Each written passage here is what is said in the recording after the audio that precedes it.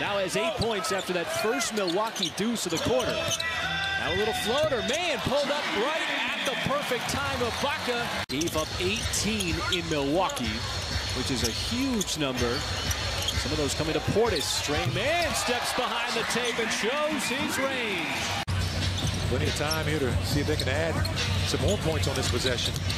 Mann, oh, stops on a dime. Spins right into the layup. Lopez with the flyby. He's a steady guy on the team. I'm going to put Bobby Portis in there as well. And that's very reliable. Tre Mann just created about 8 feet of separation. See Ibaka just looming as Mann dumped it off, got it right back, sets the feet for the three and buries it from the outside. And the key thing you said, he set his feet. So Lopez's offense coming to life. Mann, oh, he banked it in.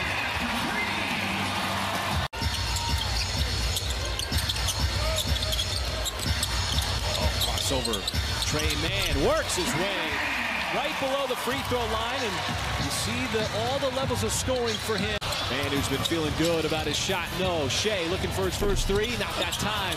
Another offensive rebound, the kick out. Mann's got another look, and that time he makes it.